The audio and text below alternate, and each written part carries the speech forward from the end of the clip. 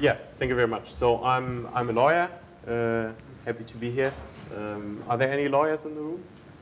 Excellent. Excellent. Well, good enough. Why? Why? I dismissed the exam. Hmm? I missed the exam. Ah, okay. But you bounced back.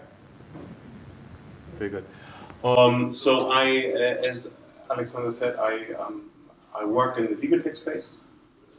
Broadly speaking, I had a traditional career as lawyer for 6 years, and then I founded a legal tech startup, which did not work out, but I remained entrenched in that space, and I also I did reach out to.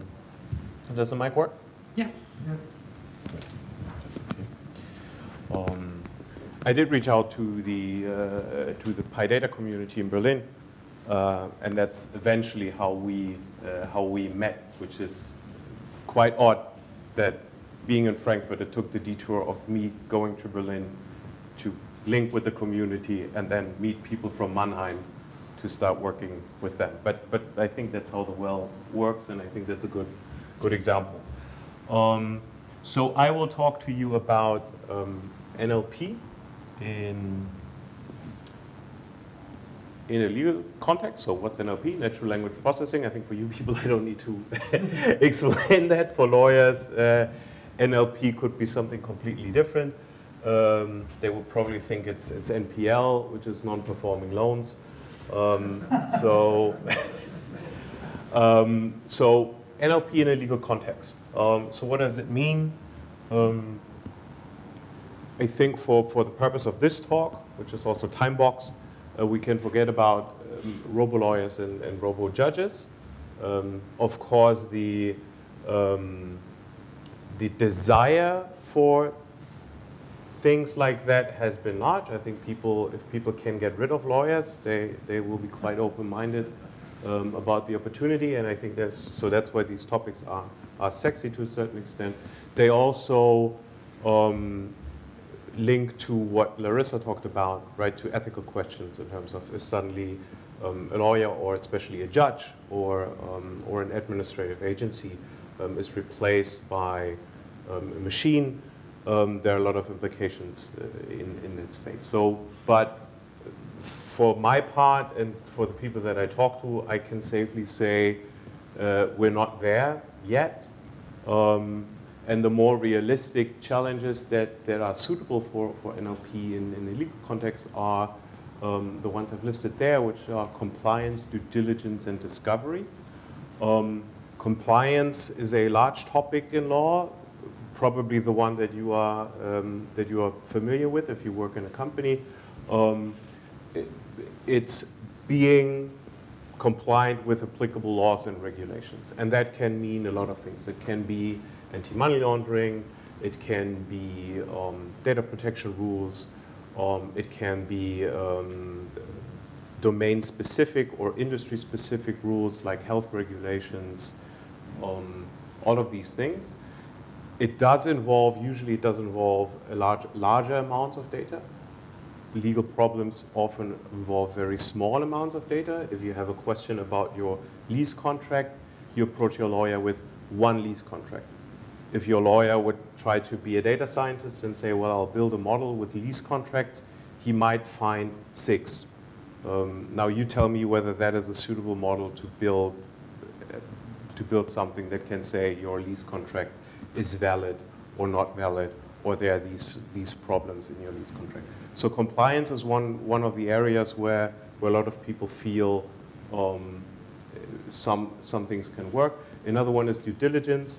If you're not fully familiar with the term, that's the thing you do to check whether the thing that you buy is what you want to buy.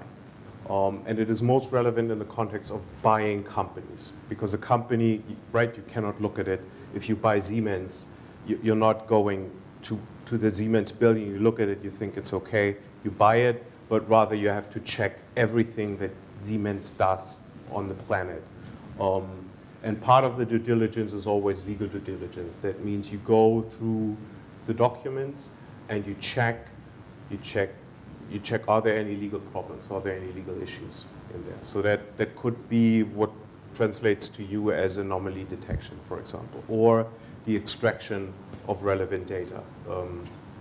It could involve just trying to figure out what are the kinds of documents that we are working with. What are maybe jurisdictions that we're working with? Because for lawyers, the jurisdiction of a document can be very relevant because you have to choose which lawyer you want to work with, right? If you put a German lawyer on an Italian law problem, you're not spending your money wisely. Probably you will also simply refuse and say that's not my jurisdiction. So that can be quite interesting. And to make that maybe a little bit more, to elaborate on that, what used to happen in these cases was that people would build physical data rooms, i.e. the companies would start putting paper into files, and they would put it in a room somewhere, and the lawyers would go there by train or by plane, live in a hotel close by, and every day at some point someone would open the room, the lawyers would go in and would start reading the documents, taking physical notes, and then they were not allowed to take the files with them. So they had to read them, they had to understand what's in there, they had to take notes. Sometimes they were not allowed to take notes, and then they would go back. And then there would be 40 lawyers or so, or 50, depending on how large that exercise was.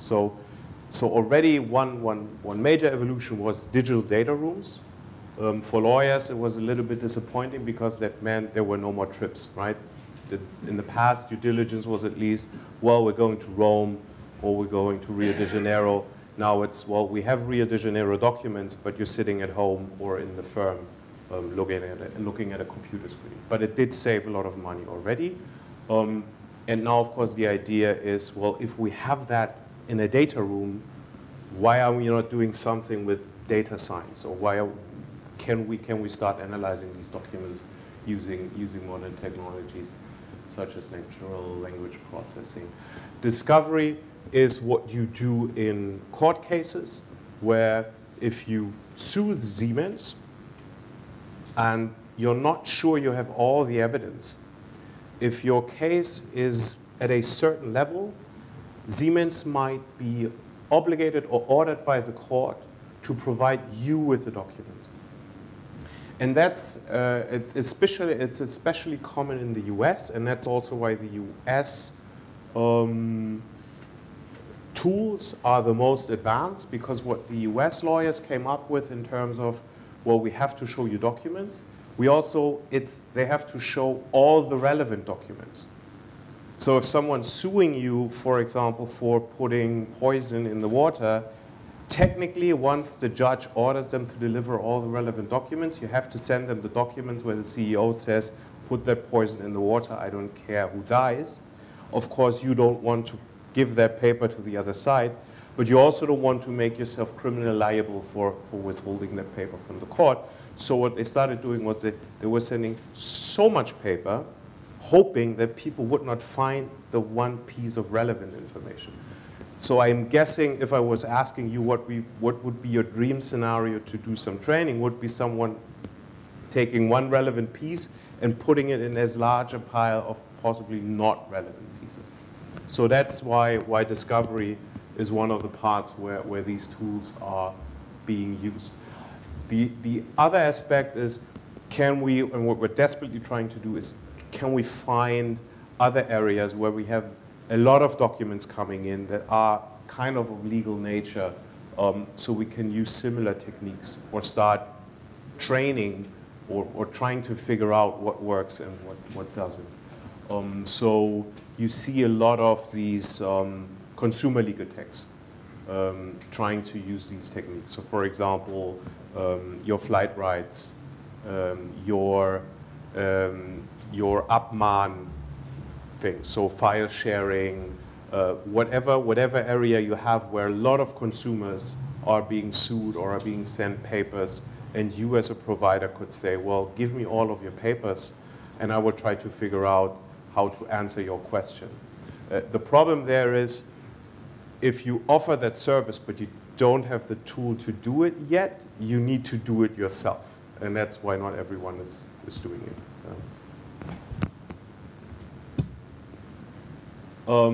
something that's very relevant for lawyers is kind of the evolution that has happened in that space. So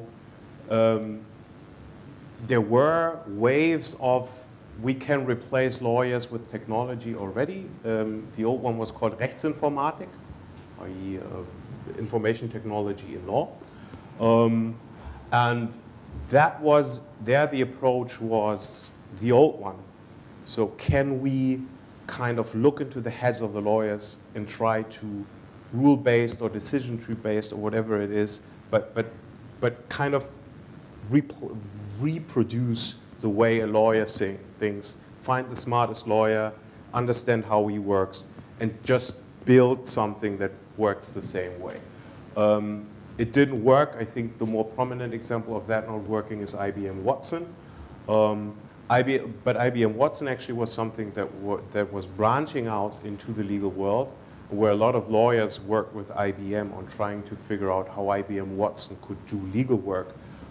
In my firm, they cooperated with IBM on that, and I think it was probably 5 to 6 years ago where they showed us a presentation of IBM Watson and said, this thing is now as smart as a legal trainee, so you'll be gone in about 2 to 3 years, right? When this thing finishes university, so to speak. Fortunately, it did not develop that way. But this is where we were in the past.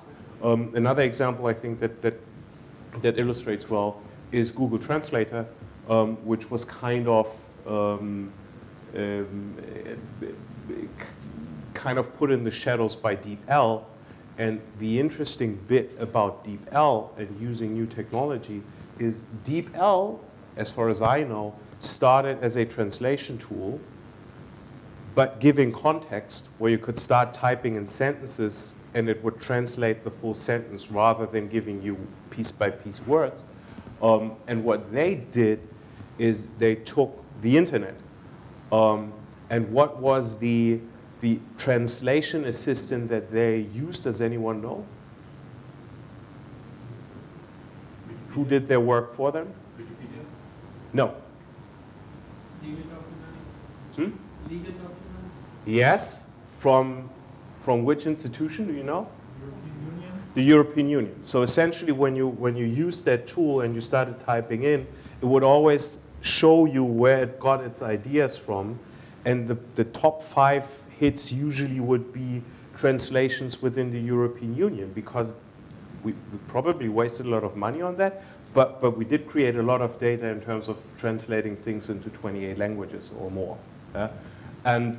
But you were right, those were a lot of legal texts, which funnily enough means that when we lawyers use DeepL, it's quite accurate because it has that lingo of legal documents and this European Union Commission speech.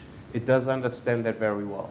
So you see how that technology is now more suitable to do legal work. Because when you do legal work, the first thing you need to do is you need to understand language. So one of the major barriers has dropped now.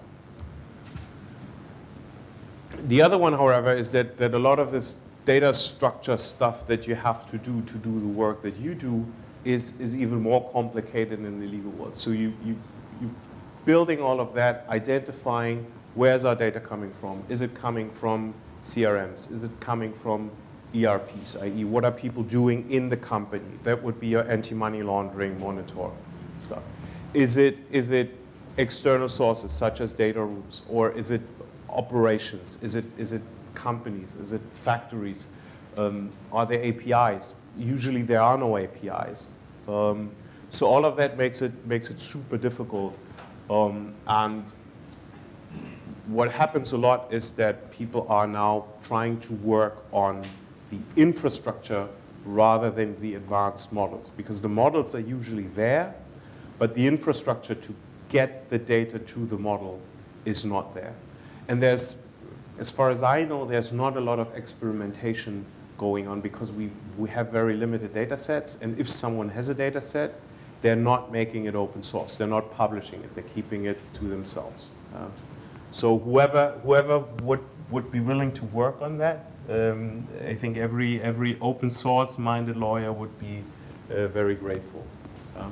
So what happens now, and I talked to a couple of people over the last couple of days in anticipation of this talk, there is kind of a toolkit approach in the legal space. So you would have to look at if you're, for example, a company that wants to do more legal work with tech, or a law firm, you have to look at your structures, right? Where are our gaps? Are we digital at all, or are we still using fax machines? Are the partners still putting stuff on paper and then it's an image scan? Or are we actually digital? And other things. What are the tools that we're using? How are we pushing data through the firm or through a company? So a lot of the homework is, do we have a data infrastructure or do we not have it? What are our workflows? What is the know-how and the skills? So you can imagine lawyers, not the most advanced tech people on the planet. We were skeptical about email until very, very recently. We are moving off of fax machines slowly but surely. We have our own secure mailing system, which cost as much as it cost to build Google in the first place. And it didn't work when we started out, so there was a lot of frustration within the legal community about that. The usability is a bit problematic. It requires you to buy a card reader, to get a card issued by the notary chamber, to pay 50 euros a year for that, and then to get into your mailbox, you have to put that card into the card reader. You have to know your PIN. You have to download a client to work with the card reader. When I first started that, I told a friend, I think I can now also launch nuclear weapons, because that system cannot be more complicated than this. But that's the fun part when you do that. You feel very important because you have this card reader, you plug it in, you plug the card, you start the client server, it does some Java things. You have to, I think, start a lot of things that are not necessarily secure, but your mailbox is secure. So that's something where lawyers have a lot of problems. Now we've learned working with that. Now we have to start understanding SharePoint and things like that. So it's really difficult for us.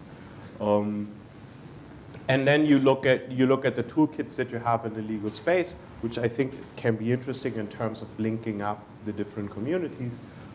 There's some legal operations stuff. There's some legal outsourcing stuff. So do you still need to use lawyers for all of that work? Probably not.